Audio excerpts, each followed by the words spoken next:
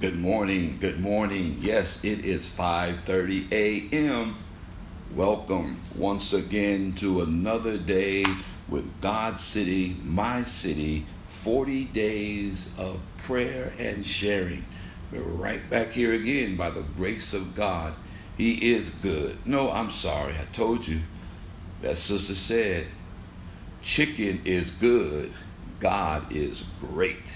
So I feel that to this morning. We're glad to be here once again. Praise God for all of you who are coming on. You're right there. You're locked and loaded. You're lit and you're ready to go. We're going to go ahead and begin because I want to share with you some things the text talks about and the context. Good morning, everyone. I see you shouting out. I want to say good morning. Let's get into it. Father God, in the name of Jesus, we're here one more time. You woke us up this morning, and as they say, you started us on our way. Thank you, thank you, thank you for the grace, for the mercy of God. Now be with us in Jesus' name, amen. You know, I've got to admit, I'm excited today about this one because I believe this right here is a game changer. This one right here today, if we can get this right, wow, we can revolutionize our experience and everybody around us. We talk about it. We hear things about it, but now today, we're going to be about it. All right, team? We're going to be about it. My brothers and my sisters, we're going to be about this one. The other ones were great, but this one right here is where the rubber meets the road. Day 6, we're talking about forgiveness. I'm talking about whatever. Forgiveness. That's right, forgiveness. That's a huge one. Now, let me just say this, the preference, what we're about to go into. Everybody going to have situations and problems. No relationship is problem free, but the ability, now this is key right here, today is so key, the ability to forgive is where the strength of the relationship will lie, because we always, I can guarantee you, there are going to be times, not with the same person, where sometimes somebody going to offend you and you're going to offend someone else. You either going to need to give forgiveness or you're going to need to be forgiven. So today, I'm telling you, today is a game changer because we all find ourselves in what is called relationships. Now, let me just give you this. This is key. Relationships is like a living organism. A living organism breathes, it moves. A living organism creates waste and toxicity or toxic. And what happens is, like for instance, I'm breathing in, I'm breathing out. I'm taking in oxygen, I'm expelling waste. When you eat food, you go to the bathroom, you expel waste. Your car takes in gasoline and it has a carbon, it releases waste. Let me just say this, everything has the ability to get waste from it, continues to live. Relationships are like that. You know why some relationships die? They become too toxic. They lose the ability to get waste from them. What do you mean? Bitterness is like waste. When something happens to you and something happens to me, it hurts me, it wounds me, and I become like, it affects me. Now, if I keep letting it pile up and I don't have a way of getting stuff away from me, expelling it, getting it dissipated, moving it out of my life, then eventually it becomes so toxic the relationship dies on its toxicity. Forgiveness is that exhaust system that gets bitterness from your relationship, that allows us to continue to live in community. That's why this today is so powerful. Listen what the Bible says. Colossians chapter 3, 12 through 13. Colossians 3, 12 through 13. Now, I'm going to pause here because when I read it, I want to say something. Notice what it said. Colossians 3, 12 through 13. It says, in fact, let me go to it. Therefore, there's a sign. We got to pause. Therefore. As you've heard me before, there's a conjunction. Therefore is there for a reason. Now, when you read Colossians chapter 3, you will discover when it says therefore, you got to go back. This is your homework, and read verses 1 through 11, because by the time you get to verse 12, it's going to put out a therefore. And a therefore is therefore, I don't mean to be funny, but therefore is therefore for a reason. And when you read verses 1 of Colossians 3, I'm going to read just a little bit of it before we get into it, because I told you today is a game changer. If we can get this one right, we can revolutionize our church and have a revival of true godliness, and we can go to the next level, because I believe the biggest problem and the holdup is us. We are holding on to stuff, and we don't know how to get toxicity from our relationships. Therefore, I believe we're holding up the baptism of the Holy Spirit. When the disciples got into the upper room, they were able to forgive one another. They were able to accept and love one another. And the outpouring of the Holy Spirit came in copious showers, where the people of God became so endowed with the Holy Ghost, they turned the world upside down. And I believe God is waiting for a people who will get into a room and come together and say to one another, I am sincerely sorry for hurting you. And then we can say to each other, you are forgiven by the grace of God. You know, that's what this thing is all about. We got to live in relationship. We need to live in community. We need to let one another know we love each other. And by doing that, I promise you, there's going to be a revival in the lives of God's people. Notice what it says in verse 1. If then you were raised with Christ. Now watch this. If then. Verse 1. That's why I want to go back to this, because we got a little time. We've got to spend a little moment on this today. If then you were raised with Christ. That suggests when we were baptized or when we were converted, we were raised up with Christ. We went down into the watery grave. We were converted. We were born again. And the text suggests, Paul says, if then you were raised with Christ, seek those things which are above, where Christ is sitting at the right hand of God. Verse 2, set your mind on the things above, not on things of the earth. For you died, and your life is hidden with Christ in God. So we died. We died. We died. We died. We died, and our life is hidden in God. I want you to get that. We died. Now, if you are dead, you are dead. I've got to drop down because I don't have time to read the rest of it. For you died. I got to say that again. You died. You were raised with Christ. And the Bible says, oh, I feel like preaching. You died. And then I'm going to ask myself, if you're not able to forgive people, did you really die? Wow, that's what I'm saying. Today is a game changer. It woke me up. When I'm reading this thing now, I'm saying, Lord, have mercy. Are we perpetrating? Do we have a form of godliness and denying the power thereof? People don't leave our church because doctrines of God. They leave because broken relationships. We don't know how to get along. And that's my concern. It's not so much you offend me that makes it a problem. It's just that I need to forgive you if you offend me. And you need to forgive me if I offend you. And stop holding grudges and stop being bitter. That's what's wrong with our marriages. We can't get over the toxicity. My wife and I, we love each other. We have issues. I'm telling you, we love each other. However, we still have issues. But we don't let toxicity consume our relationship. She says, I forgive you, and she forgive me, and we move on, and we don't hold it against each other. And that's what that's the epitome of being able to live in community. That's why I said today is a game changer.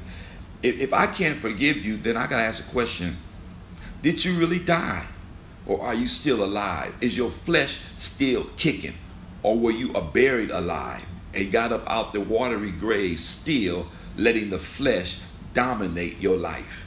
You cannot not tell your story. If you love God, and the Bible says, if then you were raised with Christ, then seek those things that are above. Set your mind on things above. Set your mind on things not on earth. And then it says, for you died, and your life is hidden with Christ in God.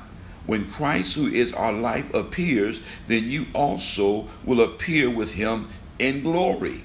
Therefore, put to death your members which are on the earth, which is fornication and uncleanness and passion, evil desires, because these things the wrath of God is coming upon the sons of disobedience, in which you yourself once walked when you lived in them, which you yourself once.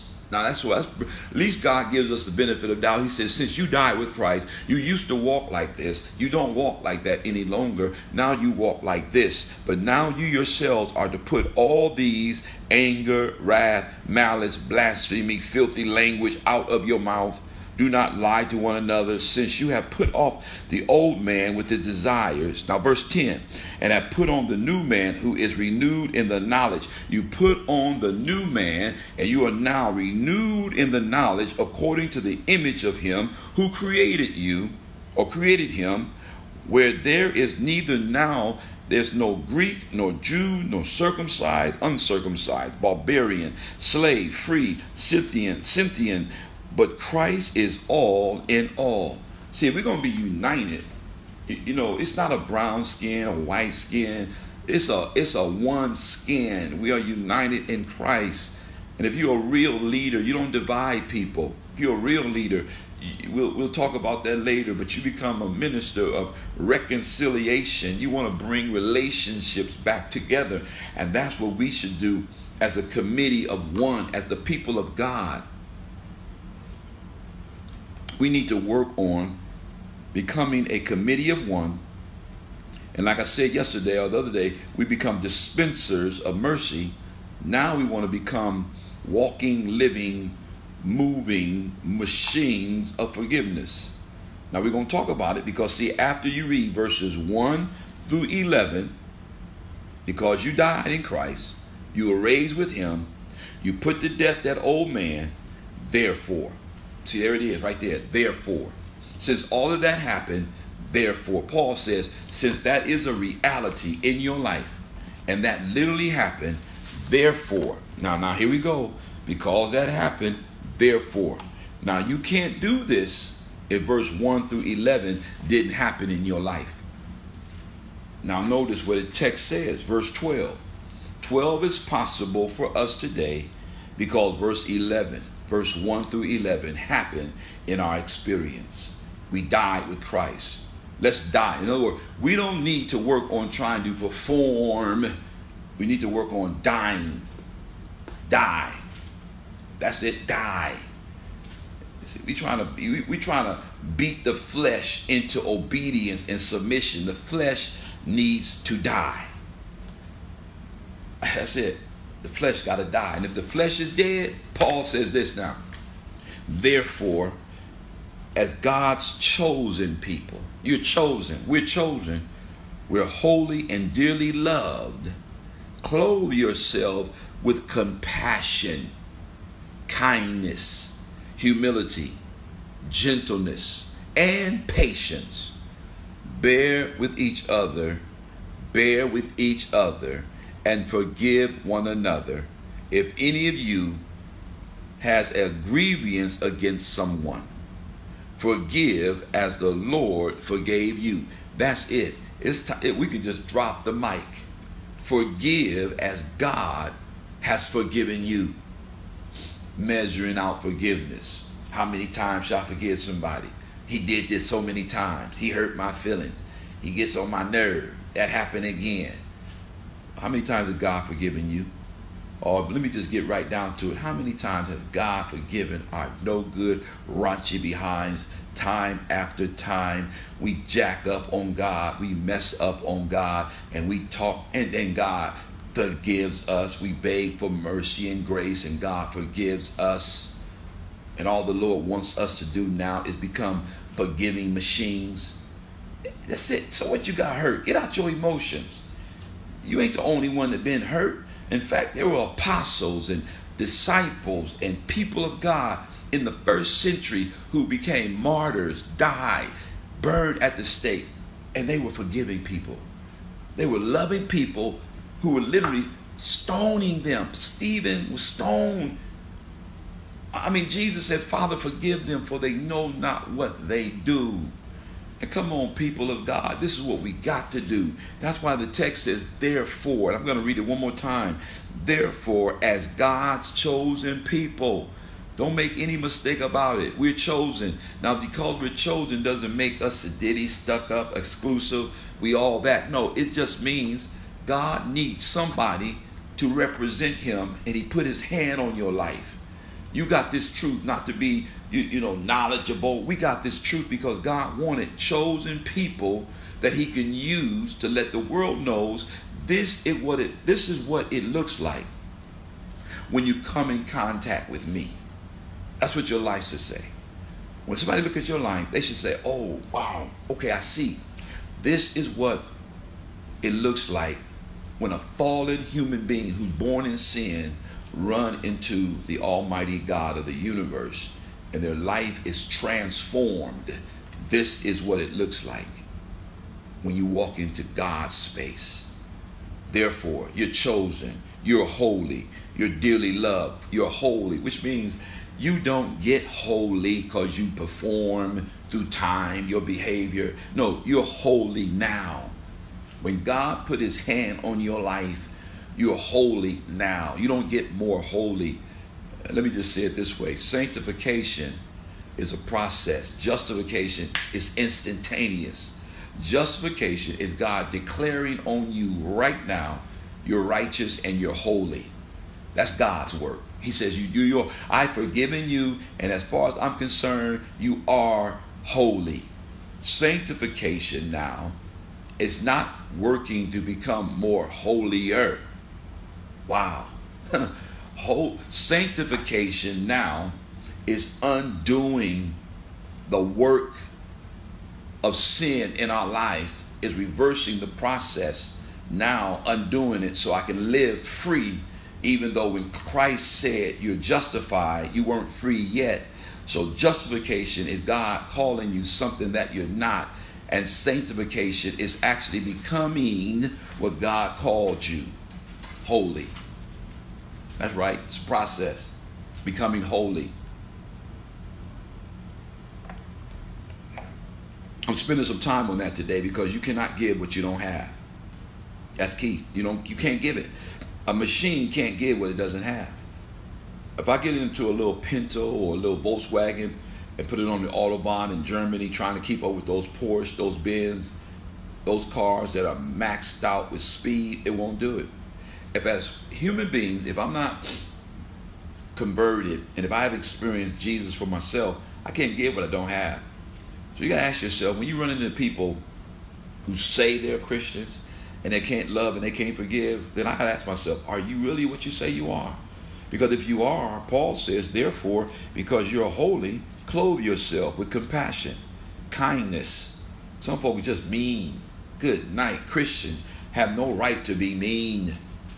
Humility, gentleness, and patience. Bear with each other. Bear with each other. Let's give each other the benefit of doubt. Stop being so hard and critical on somebody. You know you need mercy. You know you need grace. You need forgiveness. I'm just saying, we all need it. I need it. As a pastor, I need it. If I offend you, please tell me. And I'll get on my knees and I'll tell you, I'm sorry. I remember I was leaving a district. This is no lie. I was leaving a district. And the young lady was just irate with me for whatever reason. And the new pastor that was coming in, I was telling them that whatever the person was saying about the new pastor wasn't true. And we were in their house. Literally, we were in the house. And I got on my knees at a member's house and told this member, I am so sorry for the offense that you think I committed. I'm going to be forgiven for stuff I didn't even do. That's how deep this thing was. And I'm literally on my knees because nothing is too big for me that I can't do for God. Bottom line. If I offend you, I'm not going to be so big and so bad that I can't say I'm sorry. I know I'm going to offend you. Why? Because I'm fallen. I'm sinful. I'm human. I'm a mortal. I'm finite. I will offend you. Why?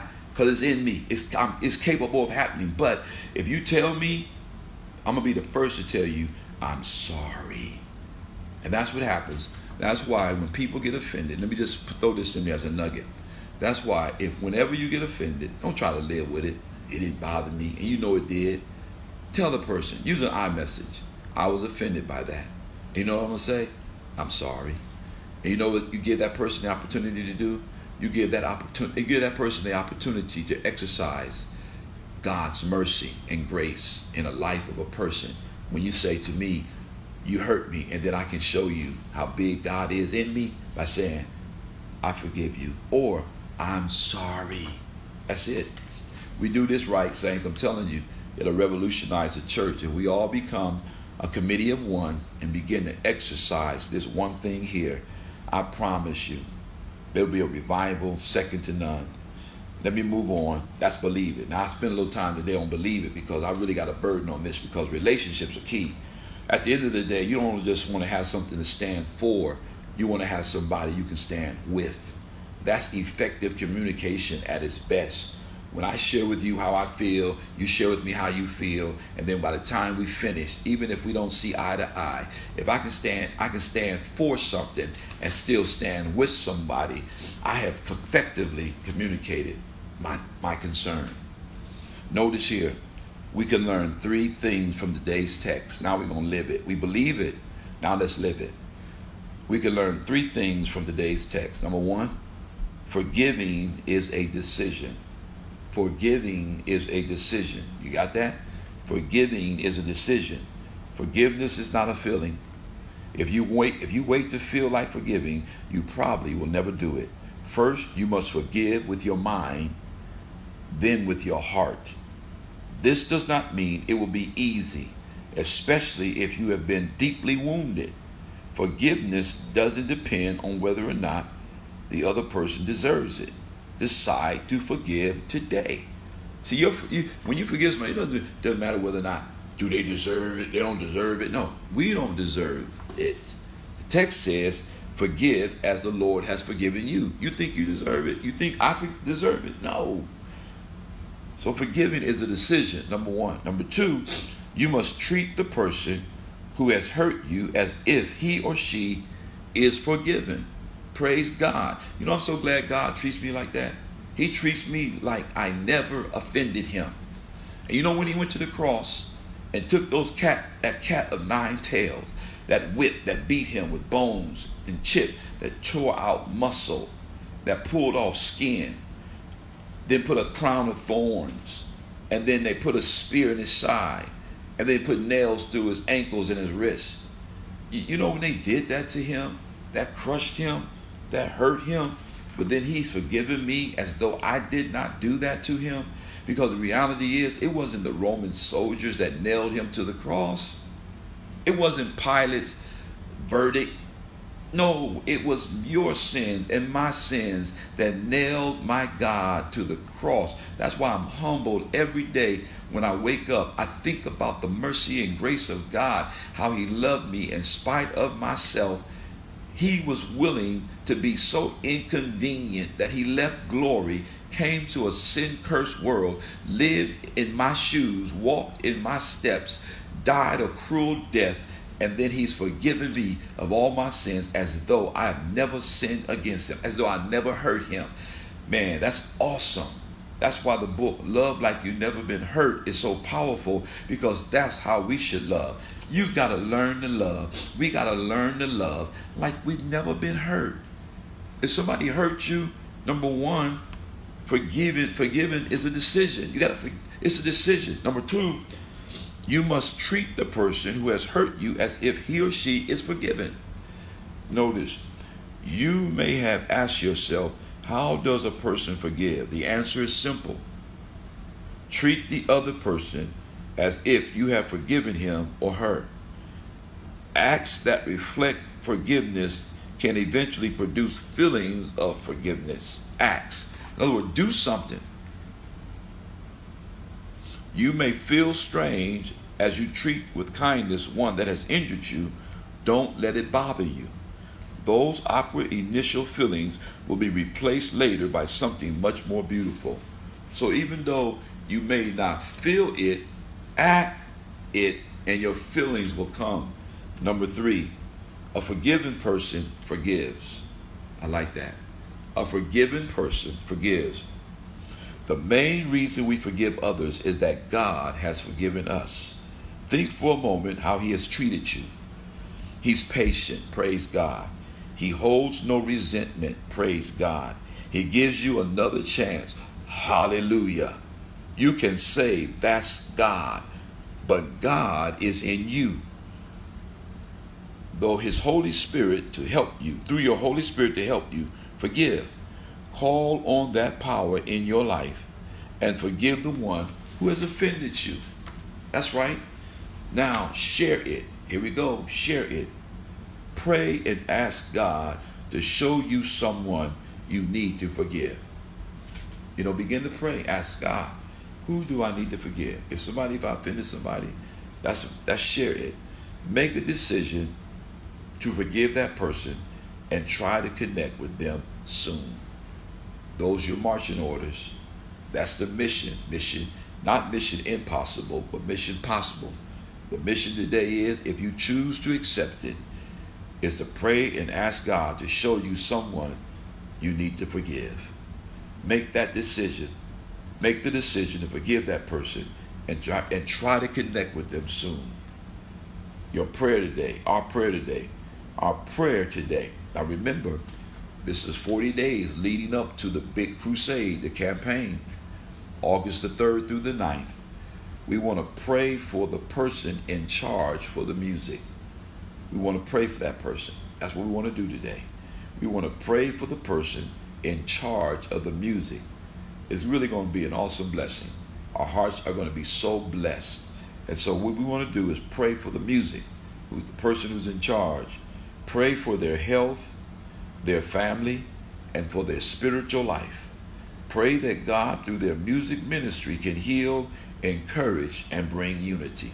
That's what we want to pray today for. The person in charge of the music. We want to pray for their health. We want to pray for their family and for their spiritual life.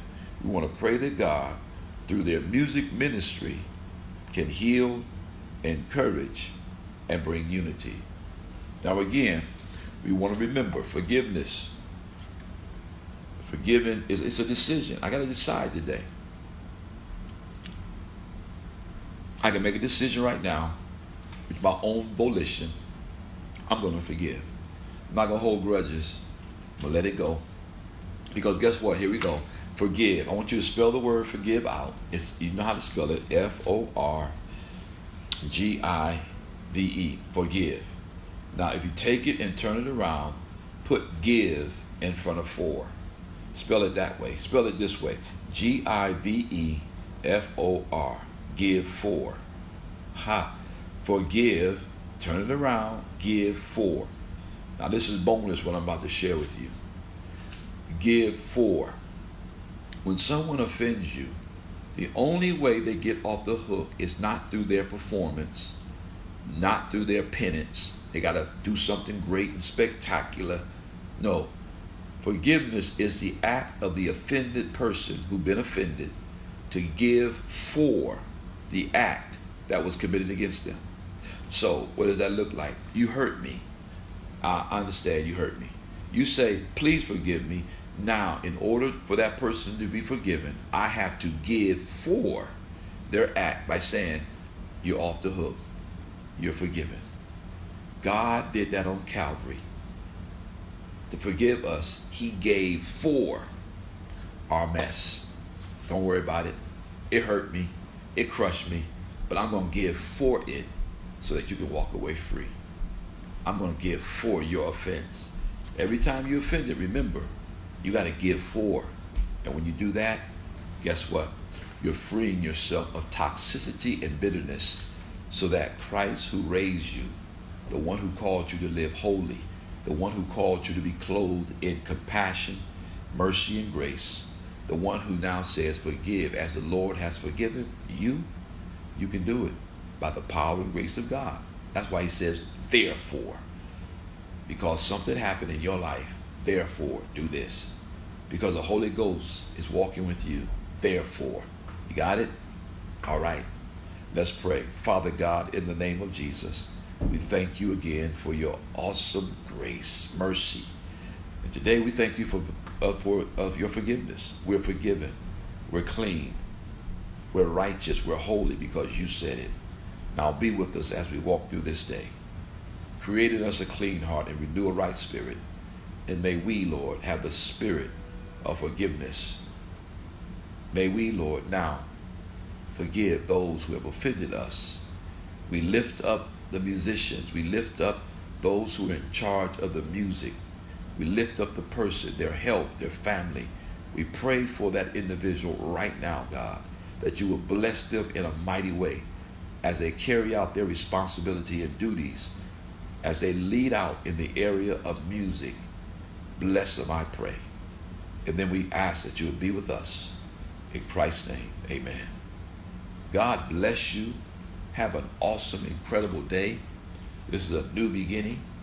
And guess what? When you do that, you'll live the life God intended for you to live. Make the day the best day, the rest of the day, the best day of your life. And I believe by the grace of God, when the day is over, you're going to shout, hallelujah. God bless you. Have an awesome day on purpose. Be blessed, and we'll see you.